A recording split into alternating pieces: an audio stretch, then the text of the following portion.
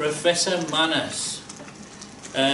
Derek came to this trust in 1993 and very soon established himself. He's got an incredible background story. One day you might hear about it, but he's been in jail, he's been arrested, he's been charged with impersonating an army officer, he's done lots of things. And I've heard most of it. That's not the worst of it. No.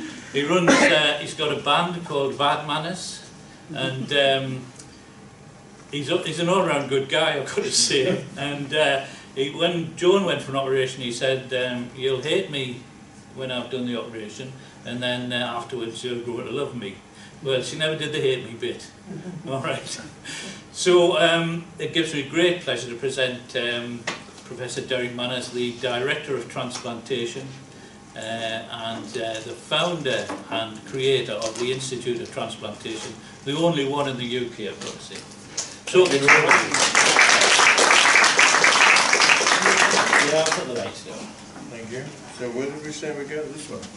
I don't know, if you pointed at the projector or the computer, see if it does anything. Okay, well thank you very much for coming, and it's been a while since I've done this talk. I think the last time I did it was about 4 years ago. So transplant matters, I don't know what that means. So I'm going to talk about a few things that are changing in liver transplant. I've been doing liver transplant since 1985. I started in South Africa, then went to the States. When it was still an experimental procedure, and I brought my skill to England, and we've changed things over the years. And I've been involved in lots of the organizational things and the managerial things nationally. So we've seen a lot of change. What's happened? What's the most recent change in liver transplant? Is that we've developed a national. See if it works. No, don't need I'll just. It's okay. All right. What's happened is we've moved to a national offering system. So those of you in the room who've had a liver transplant, I can see one or two. When you were put on the waiting list, the decision to transplant you was based on a clinical decision made by us as the clinicians in the unit. Who else was waiting for this in our centre, and how we thought the donor would suit you. And we had free reign, so the liver would be given to Newcastle, and we would decide who got it. And we did that for 20 years, and there was a lot of talk about trying to change it, and the problem with changing it was, how do you change it? So the Americans decided to use a system where they produced a score called a MEL score, which is a score based on how sick the patient was. The problem with that score is it doesn't really reflect who actually needs a liver transplant once it gets beyond a certain level, or once it gets below a certain level. And so we weren't particularly happy with that. We created our own score called the UCAL score, but that still didn't reflect who needed a liver transplant. So if you had Debbie sitting waiting for a liver and Joan went for a liver, to decide on a score between those two we thought was not acceptable, because it didn't take into account the donor, how sick you were, how long you've been waiting, where the liver was coming from. There's so many factors that determine who should get it. And so we spent 7 years developing this system, which is called the National Liver Offering Scheme, and it's based on transplant benefit, which I'll show you what transplant benefit is. But it's for the moment it's only on for livers that come from donors who are brain dead. So the donors who come from cardiac death, in other words, DCD they're called. The donors whose heart stops, we don't use the system for at the moment, because they're a different quality. So the system is, up to this point, the same as we currently have. People who are super urgent, children with a certain type of cancer called hepatoblastoma, and then patients who have either waiting for liver and lung or liver and heart. And actually, it's the only centre that does that is actually Newcastle. And then from there, it's divided into two groups. This is a group of patients who've got chronic liver disease or hepatocellular cancer, and this is a group of patients with what's called variant syndrome, which is what you had, polycystic disease. Because this is a type of disease where patients probably may not die from their disease in the near future, but they have a lot of quality of life issues, and they never get a showing. So we have to try and include those patients in this allocation system. And if no one accepts the liver after that, it goes to what's called fast track, so then every unit gets an option to take it, then overseas patients, European patients and overseas patients. That's how the system works. Unfortunately, just to show you while I've got this on, what's happened in Newcastle is we've been severely affected by this. Now, I feel kind of responsible because I was the architect of this, but we knew Newcastle would be affected because we are the smallest unit and we have the smallest waiting list. So the system does depend on how big the waiting list is. And patients felt that it was the fairest way to do it. So what happens is, when there's a liver available, so, I don't know, someone's on the waiting list, waiting for a liver transplant. What happens is, their liver becomes available anywhere, I don't know, London. What the computer system does is it looks at all the patients on the waiting list waiting for a liver transplant, so it looks at their survival while they're waiting. Looks at their survival while they're waiting, and then compares it to the survival with a transplant. And the only way you compare it to the survival with a transplant is take the liver that's coming, because actually your outcome from a liver transplant depends on how good the liver is that you get. So if you get a very bad liver, you could have a very bad outcome. If you get a very good liver, then you have a good outcome. So it compares how long you've got to wait on the waiting list compared to what your outcome will be if you get the liver that's currently being offered. And everyone on the waiting list gets scored from 1 to 500. And the highest score gets the liver, gets that particular liver. But each liver, the computer goes through the same process again. So every liver is identified for the right person within the whole country. It's a very complex computer program. I certainly didn't write it. We had lots of very clever computer scientists doing it. But what it does is compares that group of patients to that group of patients. So it's the difference between the survival on the waiting list and the survival with that particular liver transplant. And that's called the transplant benefit score.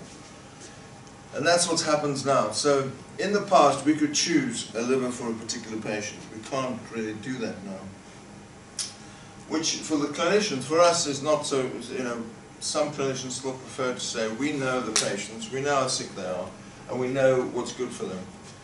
The patient groups have said they don't want that, because if I don't feel good tonight and there's a liver offer and it comes for Joan and she's high risk and I don't feel like doing it, then I'll say, well, I think we'll give it to someone else, it's easier.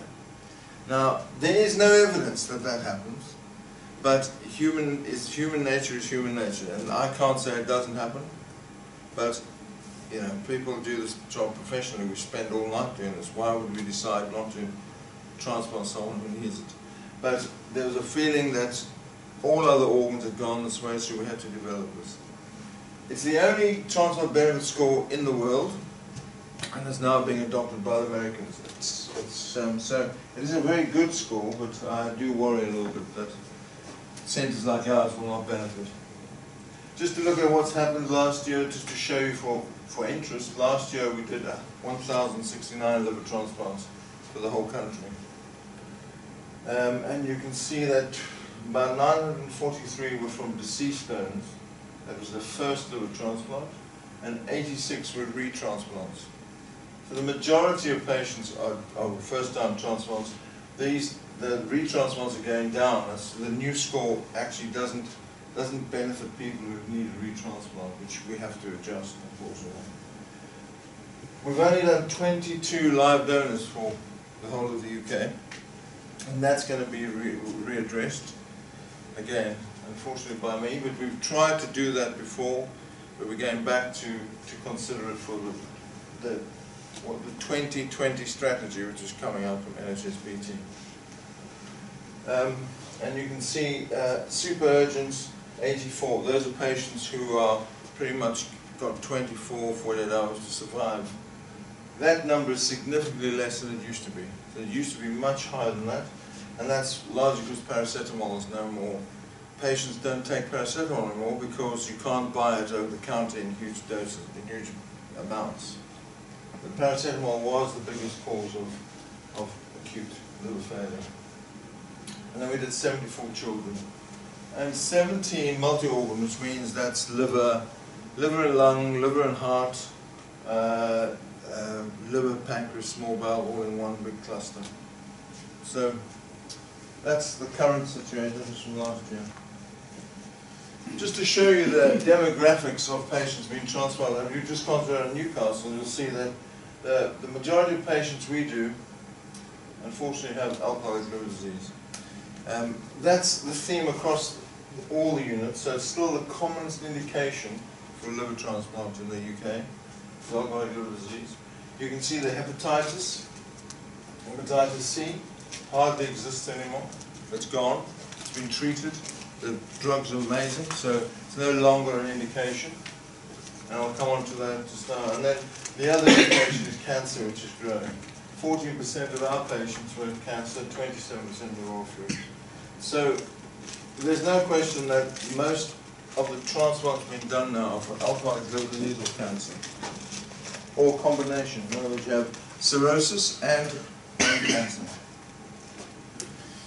We did a little bit of, I don't know if many of you know, but for 10 years we worked as a collaboration with Leeds and Edinburgh. And it was called the Northern Liver Alliance. So for a long time in the north of England we had a combined waiting list for patients who were sick. So anyone so I told you there was a score. The score determines how sick the patients are. So anyone who had a score over 62 went on to a combined waiting list between Newcastle, Leeds, and Edinburgh. And it was the first. I mean, it's been done in the States, but it never been done in Europe because people couldn't collaborate. But we were able to collaborate. We did a good job, I think.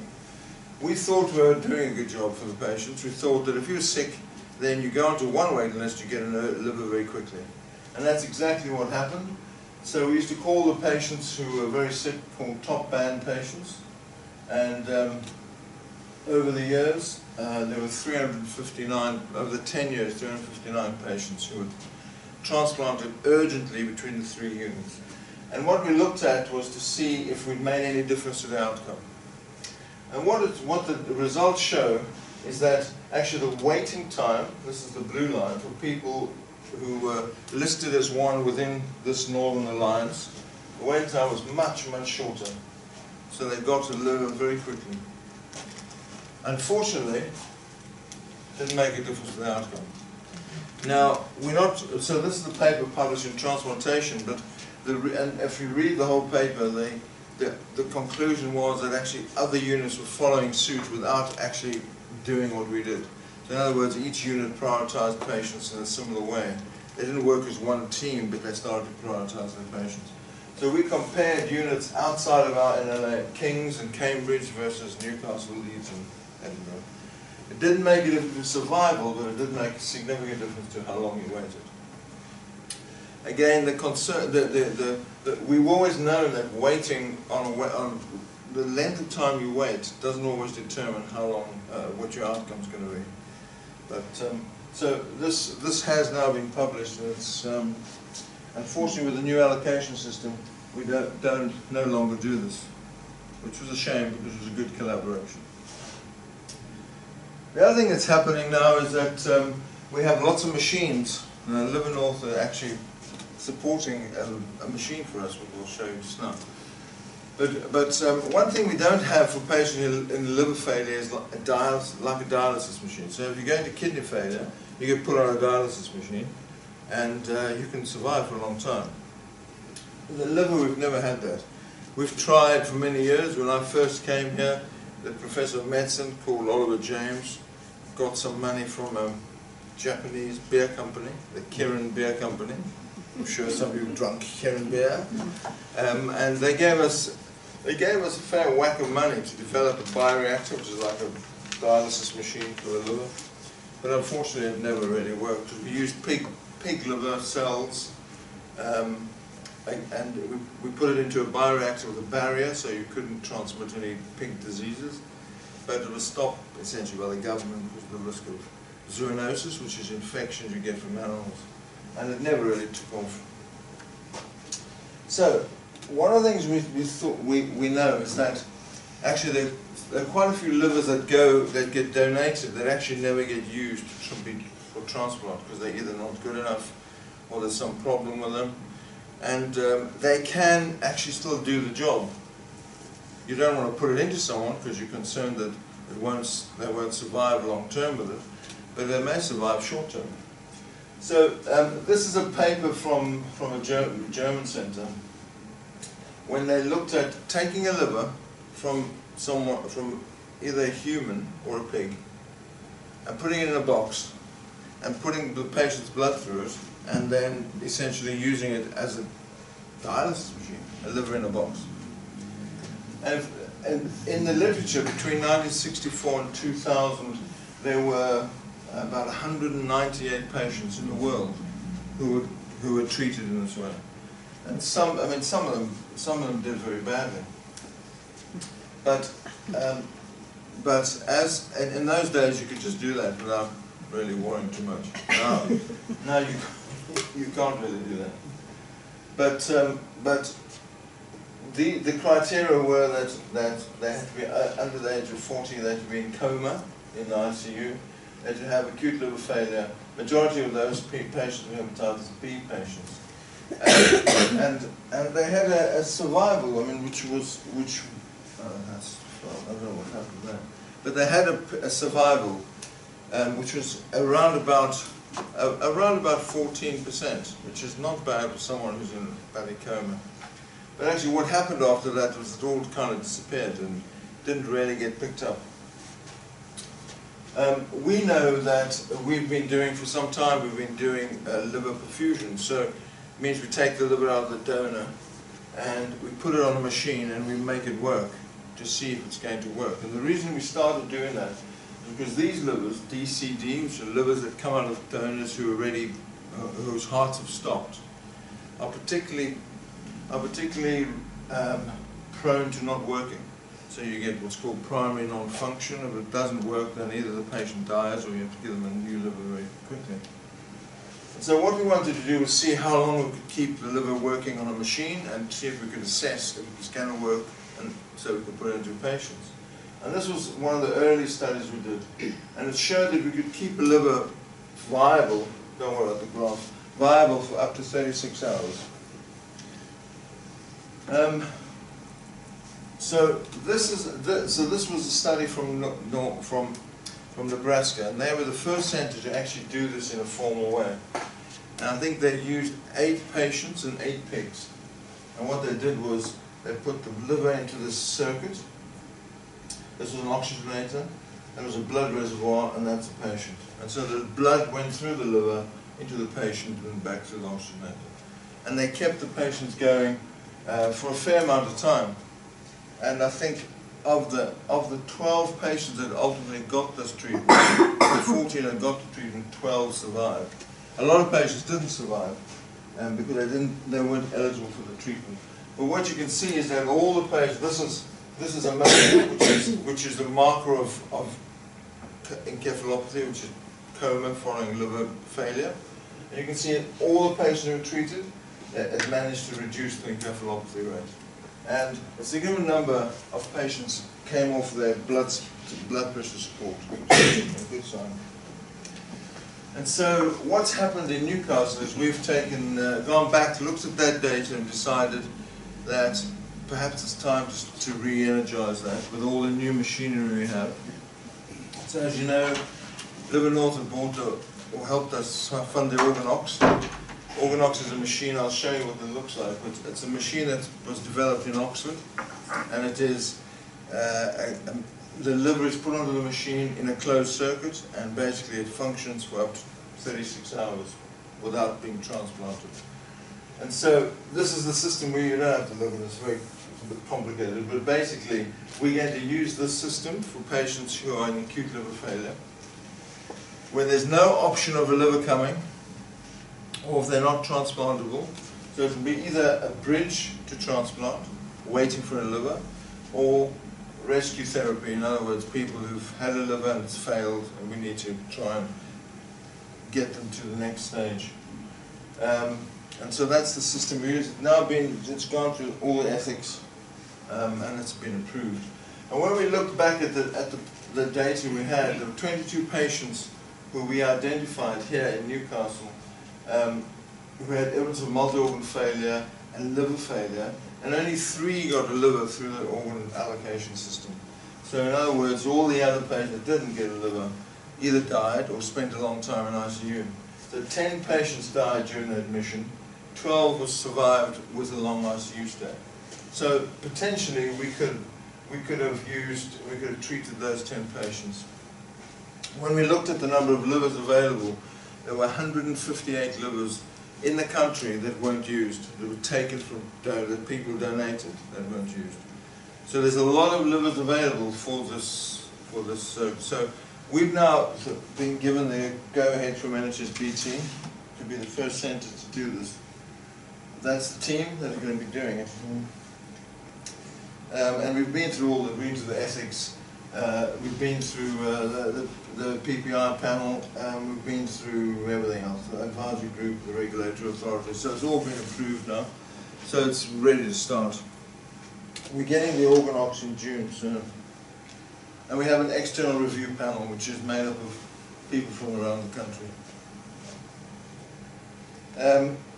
So that's extracorporeal liver perfusion. That liver is going to work for a couple of days, and then hopefully the patient will recover, or we get a liver to transplant. Why do organs fail after transplant? And most of them function normally in the donor, so why do we take them out? We wouldn't be taking out a liver that's not functioning normally in the person who's donating it. So why do they fail when we take them out? So one of the big problems is how you preserve them. So for about 100 years, since 1958, we've been preserving organs in a box of ice, and that's exactly what it looks like. That is the box of ice that we put the liver into. And it's easy, very easy to do. You open the lid, you make a hole in the ice, and you put the liver in. After it's been protected, obviously, you don't just put the liver straight in the ice. It's very quick to do, and it's transportable. I can put it in the boot of my car. I mean, I've done it years ago, but not anymore. And it's extremely cheap. Those boxes cost about £70. The problem with this is that when you cool down an organ like that, you cause lots of damage to the cells. You don't give it any oxygen, so without oxygen it's sitting in a state of suspended animation, and some organs cope with that and others don't. It accumulates a lot of really toxic substances which, once you put the blood back into it, it spreads all around the body and makes people really sick. And you can't assess whether the organ's going to work. You don't know. It's in a box of ice. You take it out, it's freezing cold, you put it into someone and you warm it up. Now, it stood the test of time for us, but actually that was when we chose only donors who were perfect. So the young 27-year-old guy came off his motorbike, ended up with a brain injury, and became a donor. We don't have those donors anymore. They don't exist. No one comes with their bikes. No one crashes their cars, and if they do, they've got seatbelts. So the donors we have are all in their 60s and 70s. They all have fatty liver disease, unfortunately, and they all got lots of comorbidities. So they've had blood pressure problems, they've got crunchy aortas, they're all very sick people. So now we're taking the liver out of them, expecting this to work for someone else. So that's why we need to really be mindful of how you're trying to assess the liver. I don't know what's happened there, but anyway. So what happens now in the retrieval, certain centers, we don't do NLP at the moment, but NLP is like a cardiac bypass machine, so you take it out to the donor, and you put them on the cardiac bypass, and you oxygenate their livers. And then what's that? You take the liver out, and then you transport it, and the transport device is called the organox, which I'll show you. That you put it from the donor into the organox, you put it into the car, and you drive it back to the center. So that's one way of doing it. Or what we do is take it out the recipient, the donor, and then we reperfuse it in the theatre. So those are the ways you can do it. And it's become what's called machine perfusion.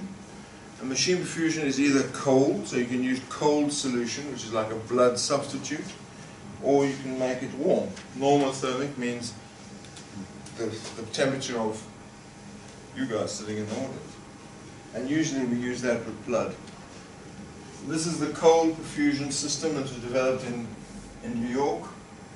And we use this, we've done about 30 cases now here in Newcastle. It's easy because you don't have to worry about the temperature and the infection and all those risks. You can keep it cold, but you give the liver oxygen.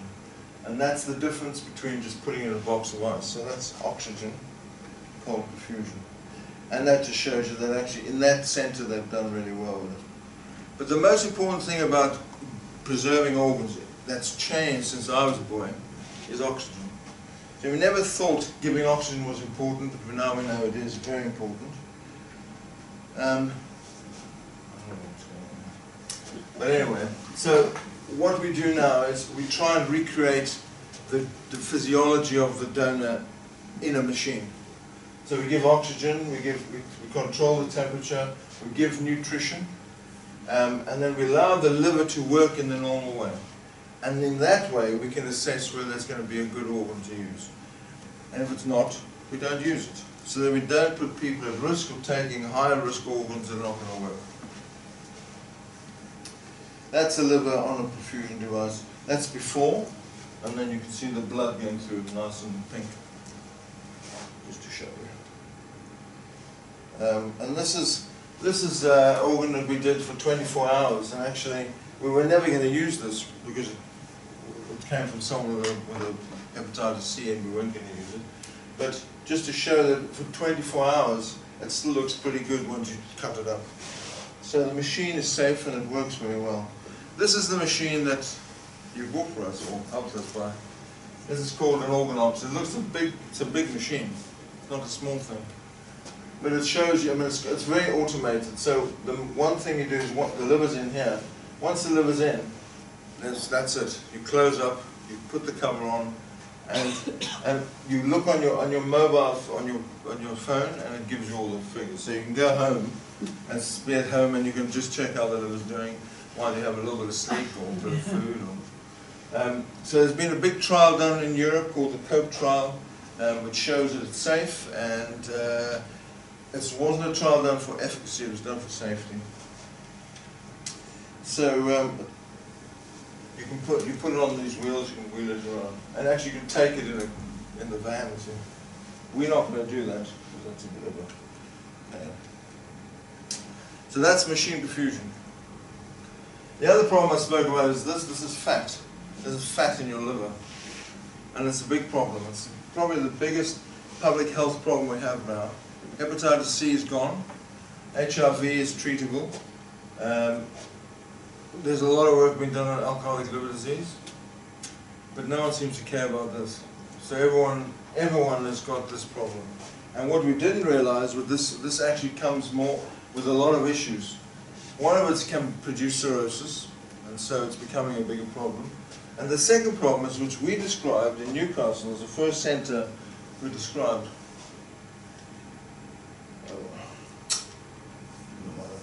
The first centre, so we described this, I can't remember when we described it, 2014. We're the first centre to describe this, that fat causes inflammation in the liver, which produces hepatocellular cancer. So obese people with fatty livers have a much higher risk of developing hepatocellular cancer. So now, in the past, people with cirrhosis had to be screened, and now actually we've got fatty liver disease, you have to be screened. And many, many more centers now have described this. That was the first, that's our paper, the first paper to publish. The one but last. This is the next thing. So now, because hepatitis C is no longer an issue, because paracetamol is no longer an issue,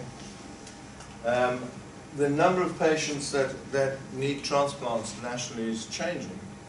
So we're doing more people with benign disease, and we're doing more people we think we need to do with cancer. So there are the big cancers that we do transplant for. It's pretty safe. So these are the cancers we transplant for. Hepatocellular carcinoma, that's the one we do regularly. And patients have to fulfill the criteria, but even that, we're moving outside the criteria. Hepatoblastoma is a cancer of children. It's like hepatocellular cancer, but it's in children. Hemangioepithelial endothelioma is a vascular cancer, and with those three, you can transplant now. We will do that. They all have to meet certain criteria, so we limit the way they get on the waiting list. Cholangiocarcinoma is a cancer of the bile duct, and we currently don't transplant that in this country. They do in lots of other countries, and we're now moving towards doing that.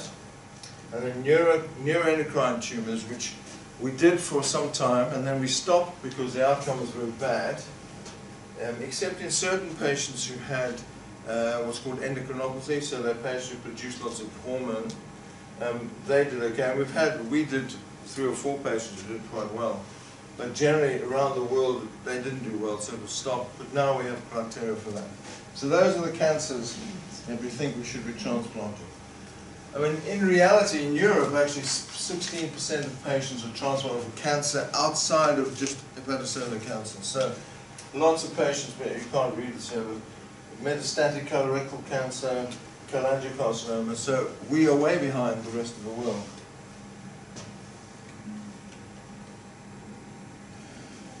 This is the criteria for hepatocellular cancer that's expanded beyond what we do now, and this is the UK criteria. So up to now, we can only transplant less than 5 centimeter tumors. We now move to 5 to 7 centimeters with a 6-month review to make sure that it doesn't expand, and up to 5 tumors. So that's quite a big step. Compared to the rest of the world, they are quite much more aggressive, but we'll get that. You know, the British, they have to be conservative. Hyaline-cholangio, this I think will become the next, and we just, through the NHSBT, I do have a small job with NHSBT, but we are writing a new protocol for this, so this will happen quite soon, I think. And that just shows that in the Mayo Clinic, where they started this, 76% 5-year survival. So if you operate on these patients and not transplant them, your chance of getting 5-year survival is about 16%. If you transplant them, we're getting 76%. And we do a lot of resection for this disease. Actually, last year we were one of the biggest centers, so we've done about 130 resections for this disease, and most of the patients are not alive at 5 years. So if you choose the right patients, you can get an outstanding outcome. So we're moving towards that. This is the other intrahepatic cholangio. I won't go to that. And then the other big issue is colorectal cancer. And colorectal cancer is very common. 50% of people who develop cancer of their colon get this spread to the liver. And actually, only 10 to 20% of people can have an operation. So why are we not transplanting these patients? And we get asked this all the time. Every time we see a patient in the clinic, they say, can't we have a transplant? Well, one of the problems is, which one of these all patients with colorectal cancer spread to their liver? Which one would you give a transplant to? That's the problem. If you give it to someone like that, then it could spread everywhere. Give it to someone like that, I don't know, involving the abdominal wall. Give it to someone like that, it's involving the vena cava. It means how you're going to put the liver in. So they are quite complex decisions. So again, we are making, this is the study from Norway. In Norway they have they have livers that coming out that's growing on trees. They have more livers than they know what to do with because they don't have a population of a big population of chronic liver disease. So they've been transplanting this disease for a long time, and you can see the outcome. That's the outcome of patients. This is the past experience, and that's the new experience, and they have very good outcomes. So again, we're moving towards looking at that. And then this is neuroendocrine disease, which you know a lot about. And these patients are patients who have tumors that produce hormones and can really bugger up their lives. And so they're the ideal to transplant. So that's all happening in the near future. And then finally, the consent issue. So what's happened in NHSBT is we've decided that every unit is going to consent to patients with liver transplant in the same way. Because if you go around the country, everyone does it in a different way. Patients get educated differently. Some people, in some centres, they bring the patients to a room like this and they educate them about liver transplant and then they consent them afterwards. Other places just educate them in the ward. Other places consent them and educate them at the same time. So that's not really acceptable.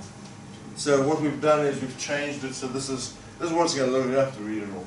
This is what it looks like. It's going to be the headline things that you have to tell patients in the beginning, and then the core information they have to know if they're going to sign a consent form, and then if people want to know more, then they go beyond what they need to know.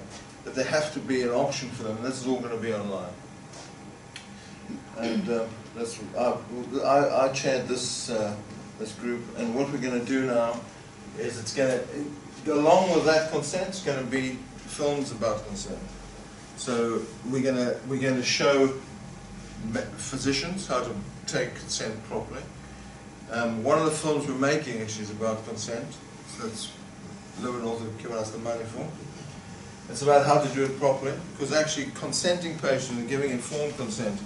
There's a question about what is informed consent. Is it a flak jacket for the doctor, or is it actually informing the patient?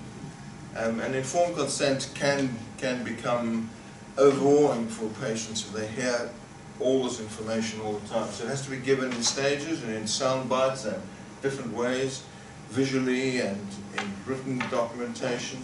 So we're going to make a lot of films, and some of them are going to be on Transplant TV. Don't forget Transplant TV, which is online. You can look at it now if you want.